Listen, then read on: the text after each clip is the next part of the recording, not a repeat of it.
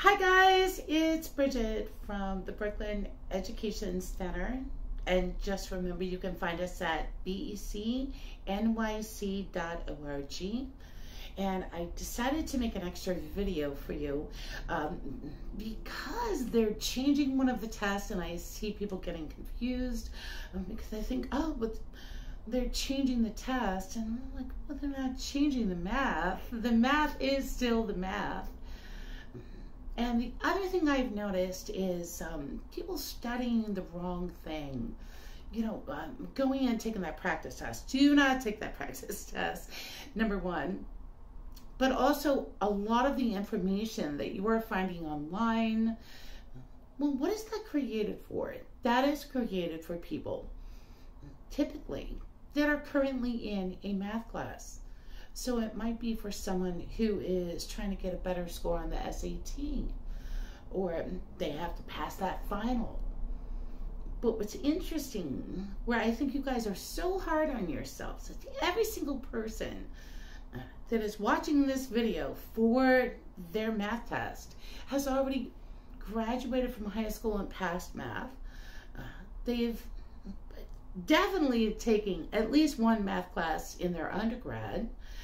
And you passed math. You aren't as bad at math as you think you are. But now you're trying to get back on the road and do it again. So I compare it to if I were to help someone go back down and take a driver's license test, and they hadn't driven for a while, but I put them in the car, and by the way, thank you, Tom Bennett, for the illustrations, as we all love his illustrations. Would I put someone in a car, I had them go back down and try to retake that driver's license test they hadn't taken for years, and put them with a GPS and send them on the highway? No. Why not? It's too confusing. It would be anxiety inducing. It would be so much. And I would have to remind them, but you already know how to drive. Just like you already know how to pass math tests because you've done it for years. It's just been a while. So how would I help that person go down and learn to drive again? I would take them not on the highway, not with a GPS. I would take them on the local roads, and I would ask them, do you remember the rules, like with the one-way streets? Oh, do you recognize that landmark? Make a left by the church. And so this is what we want to do when we're revisiting math. We want to go back and pay attention to, what do I remember and what did I forget? And what are some of the rules I need to know? So what did I remember and what did I forget? If you think of these descriptions, no matter what math test you're taking, you're going to have arithmetic, algebra, geometry, and trigonometry. And I think the misconception in this is people like, not the trigonometry, because we have this idea in our mind that as we go down through these, they get harder. They kind of do, but not usually for the reason that people think. And the main reason is people don't know the definitions. I did this for the last 4 classes where I'm like, do you remember anybody ever telling you what these words meant? And everyone said no. But watch. What does arithmetic mean? Well, it means numbers and operations. What does algebra mean? All algebra means is that you use a letter instead of a number. Geometry is one that most people are really like, oh yeah, geometry, I like geometry. Geometry means shapes. Well, kind of, not really. Geometry means points, lines, and planes. And what we think of as a shape would be like a square. A square is a two-dimensional shape on a plane. On a plane. What about trigonometry? Well, that's just the measurement of triangles. Just the measurement of triangles. And so the definition of the words and remembering what we forgot along the way is how we should study. Going on the highway with your GPS system is just going to intimidate you. It's going to go too fast, it's going to be too much, and then you really are doubting yourself in your math when you actually do understand this. Arithmetic. Arithmetic means numbers and operations. Numbers. But the thing is, that's actually, in my opinion, the hardest thing to remember. Let's take a look.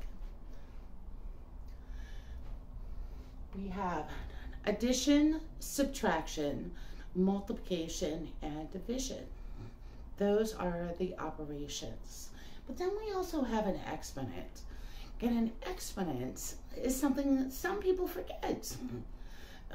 Exponent would be 3 squared. I like to use 3 squared. And by the way, you will also notice that mathematicians really like to keep it simple. I think people are scared of math teachers. Just remember, math teachers are not mathematicians. Mathematicians want to keep it simple. An exponent, 3 squared. 3 squared. 3 squared is 9. 3 squared is 9. And then, do you see how it kind of flips in on each other? That 3 squared is 9. And then the square root of 9 is 3. Kind of like flip back and forth. Now let's go to algebra. Algebra. Oh, no, algebra. All algebra means is that you use a letter instead of a number. Could we teach a first or second grade student algebra? We sure could. We sure could. We kind of do. Look at this equation. 1 plus blank equals 1. 1 plus blank equals 1. And this is the zero property of addition. And see how there's a fancy term for it. But zero property of addition just means if you add 0 to a number, you get the same number. So I might give it to a student like this in class, which I think we should kind of turn this around. I think this intimidates us all when we don't learn this from the very basic first, second grade. 1 plus blank equals 1. But how can I make this algebra? Very simply.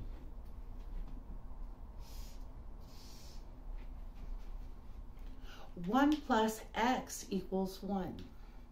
1 plus x equals 1. So now x equals 0. Could we teach that to a first grade student, a second grade student? We probably could. But do you see how we have this fear of algebra because we think it means so much more than it really does? All algebra basically means is that you use a letter instead of a number. Now we're going to geometry. Most people think it's points, shapes, but it's points, lines, and planes. Points, lines, and planes. So if you use a plane, a circle is a shape. But let's go look at some of the vocabulary. What do we remember? What did we forget? So for example, a diameter, a radius. Most people know a diameter and a radius. And what is the definition of a diameter? A diameter is a line segment that goes from one side of the circle to the other side of the circle. So let's say this diameter is 4.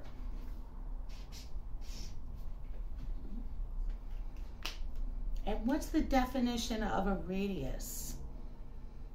A radius is half the diameter. So that radius would be 2. Some people don't remember the word chord. In fact, most people do not remember the word chord. But here's what's interesting about this. A diameter is a chord. Because a chord is a line segment that goes from one side of the circle to the other side of the circle. But what's the difference between a chord and a diameter? A diameter must go through the center point of a circle.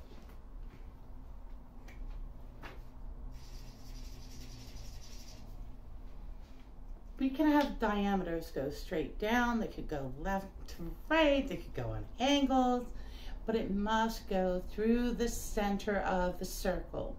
And what this means is that it's the longest line segment in a circle. So mathematicians like to use a little rule to remember. A chord. See those chords? They're not going through the center of the circle. So they always must be less than the diameter. So if I know the diameter is 4 and they ask me about a chord, what rule do I have to keep in place in my head just to keep it straight? A chord is always less than the diameter. And this is so useful on a multiple choice test, because if they said, oh, and thank you again, Tom Bennett, think of a chord like in music, somebody's playing the banjo, okay? Can you see how this might be confusing to a student?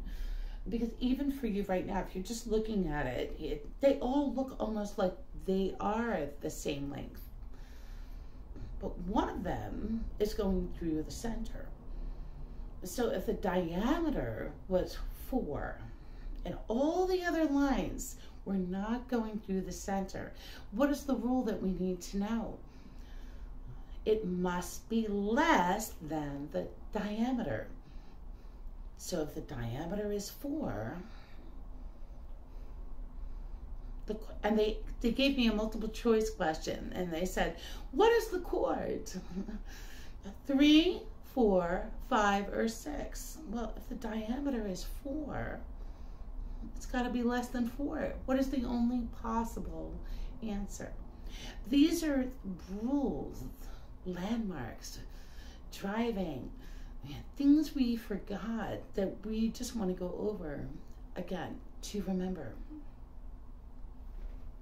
Trigonometry. Trigonometry is just the measurement of triangles. The measurement of triangles. And what we see here is the Pythagorean theorem. And by the way, I have another video that goes into it more, but I just want you to see what I mean about the definitions. There's actually a term. And again, chatting my math teachers, they don't tell people this. They're called Pythagorean triples. And what is a Pythagorean triple? Well, what's the Pythagorean theorem? The Pythagorean theorem is a squared plus b squared equals c squared.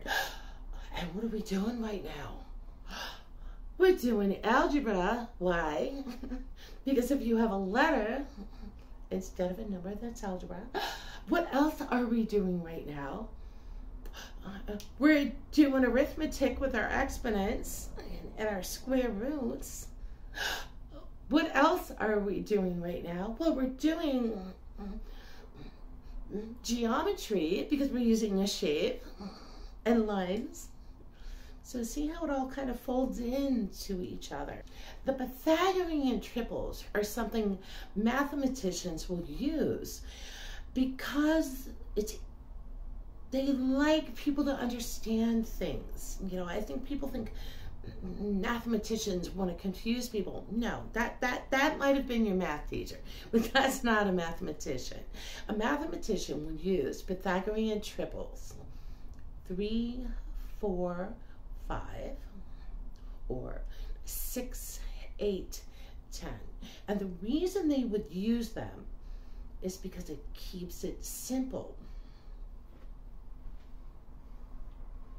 A squared plus B squared equals C squared. A squared plus B squared equals C squared. And what we're trying to figure out are the sides and the hypotenuse. Again, I have another video. But watch how simple this is. 3 squared plus 4 squared equals, 3 squared is 9. Most of you can do this. 3 squared is 9. 4 squared is 16. 9 plus 16 is 25. What is the square root of 25? 5. 3, 4, 5. And I want you to notice that's a lot of this, all this other stuff in here. But that's a whole number. It's a rational number. It's easy to work with. If I were to use this as a question where I ask the student to take it one more step and do something else with these numbers, this would be simple for the student to do. 6, 8, 10. 6 squared is 36. 8 squared, by the way, that's one that throws people. Do your multiplication calculation. 6 squared is 36. 8 squared is 64. 36 plus 64 is 100. What is the square root of 100? 10. So see how it comes out to 3, 4, 5, 6, 8, 10. Now, why would a mathematician use this? Because these are whole numbers, rational numbers. Watch what happens when we don't use a Pythagorean triple. So again, we're still trying to find out the side. A squared plus B squared equals C squared. And we just decided to use 5 and 7. 5 squared is 25. 7 squared is 49. 25 plus 49 is 74. But what's the square root of 74? That's the number. I have an official term for this. I call it a hot mess. It's a hot mess. The square root of 74 is 8.602, going on and on. Can you see how and why a mathematician would not want to use this in an equation, especially in a word problem, where we might have to go on and do another step? This is an irrational number. An irrational number. And I want you to start to notice something. What's actually the hardest part here? It's actually the numbers, the terminologies of the numbers. That's what we forgot. Because we're like, wait, what's an irrational number? What's a whole number? I just call it a hot mess. Now look, it's really interesting. What is a rational number? A whole number?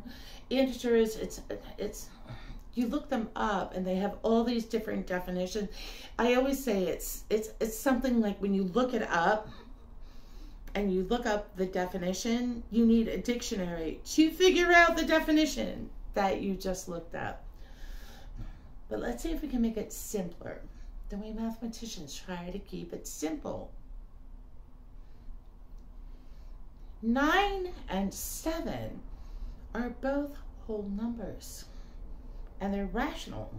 Do you see that hot mess? Are they going on and on and on? The most famous irrational number is pi, 3.14, and it goes on and on and on. But see how these, no, they're rational numbers, they're whole numbers. Where it becomes a problem to remember this as a student or as a teacher is when we make it the square root. 9 and 7 are both rational numbers. But what if I asked you, what is the square root of 9? What is the square root of 9? Most people would know the square root of 9 is 3. Is that rational or irrational? That's rational. The whole number is rational. What about the square root of 7?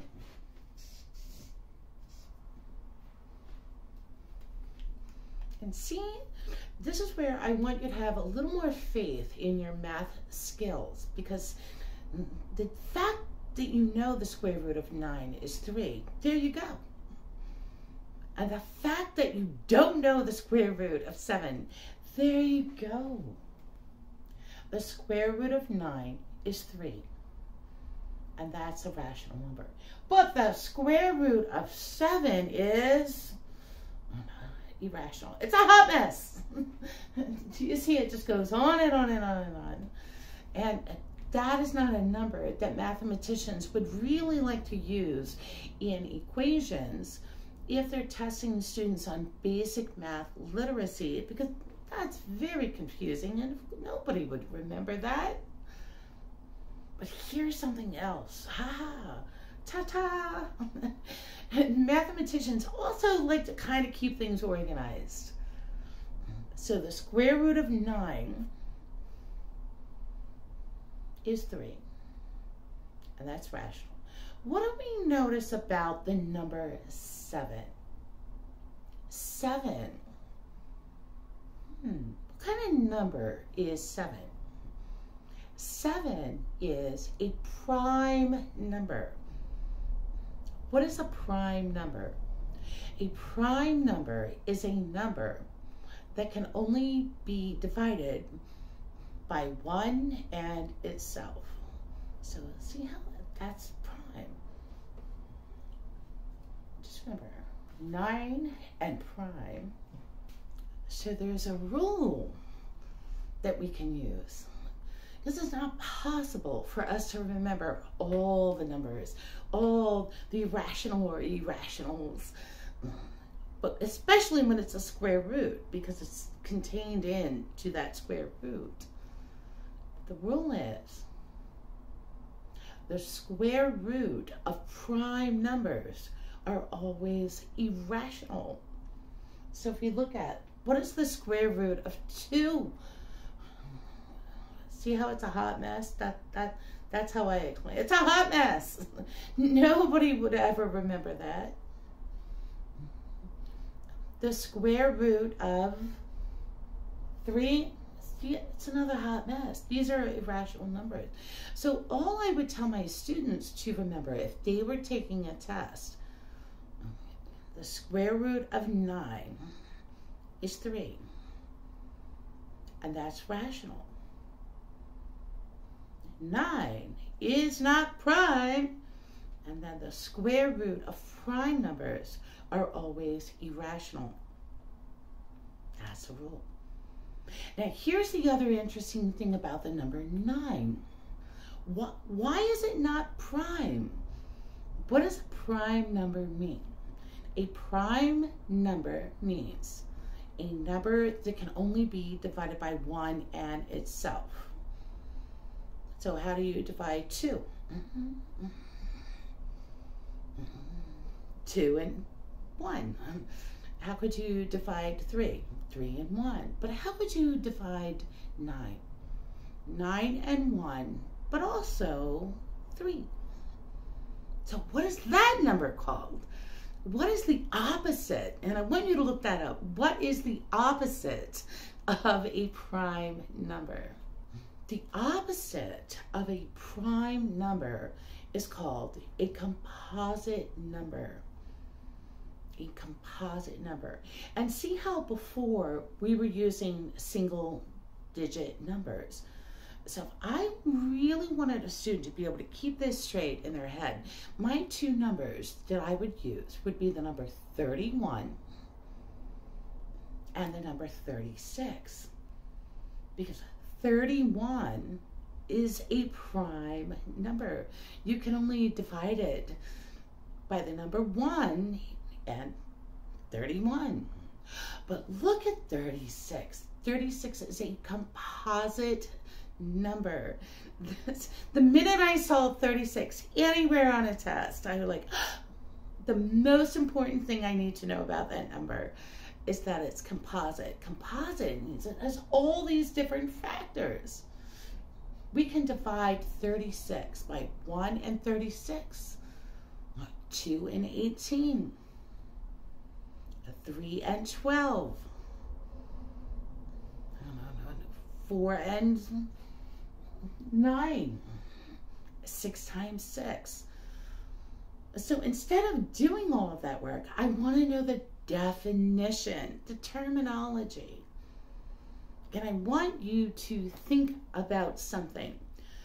Of all the things that we've gone over in this video, and I want you to rewatch the video. I'm not putting a handout on this video. I want you to sit down and take the notes on it. What's actually the thing that was the hardest? Was it the algebra? No. Was it trigonometry? Not really. Actually, it is the definitions of the words.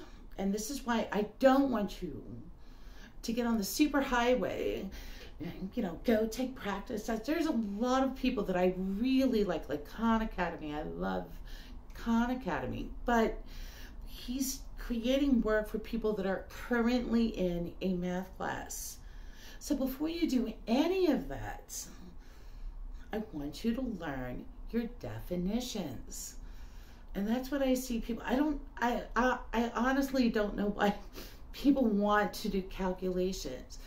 I also think this is why people don't like math, because they didn't realize, when we were in school, we were kind of pushed to do the calculations instead of the vocabulary.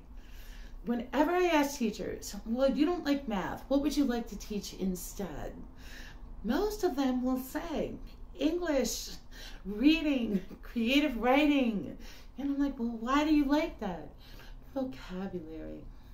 So this is how I want you to study. I don't want you to take practice tests.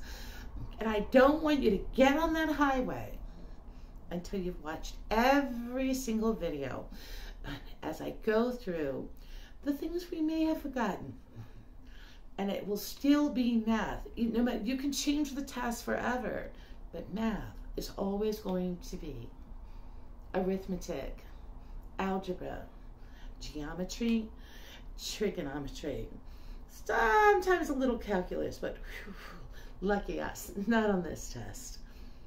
All right, so I hope this makes sense, and I'll see you guys soon. Bye.